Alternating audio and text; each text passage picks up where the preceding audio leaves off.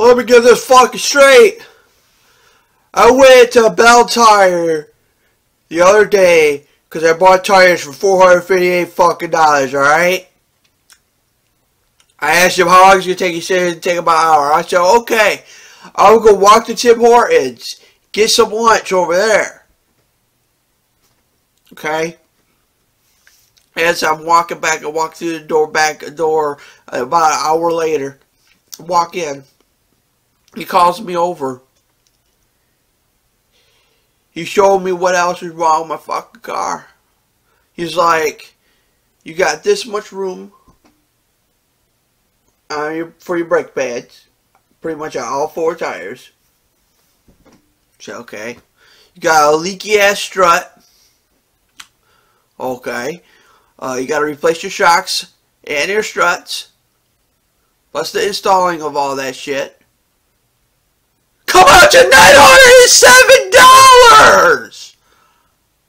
Are you kidding me?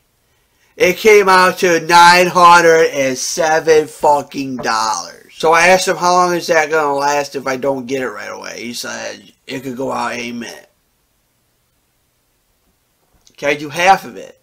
He's like, you could, but you'd rather do it all. I said, alright. Like, God. So my dad's called me. I pick up the phone. I'm like, hey, what's up, Dad? He's like, Bell Tire tried to call me. Well, I just walked in the door and got some bad news. My car needs a whole new brake system. He's like, oh, shit. Oh. I asked him, should I go with it? You got the money? Yeah, but I don't feel like spending that much. Then he offered me the credit card. And my dad talked me into getting that because then I could just pay it off in payments. So that was an okay deal. So that's why I did.